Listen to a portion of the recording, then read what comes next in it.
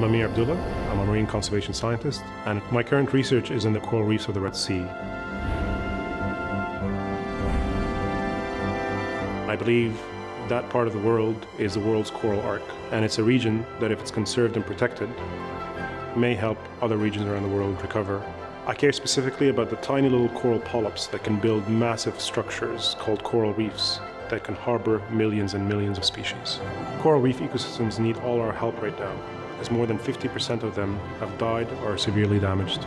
Such a colossal loss in habitat will also lead to huge loss in the millions of species in these coral reefs. I choose to believe in the capacity of the humans to self-correct. My hope is that humanity will rise to the occasion and people will be inspired to act, and a global momentum is created. I'm Ameer Abdulla. I'm a marine conservation scientist and a National Geographic explorer.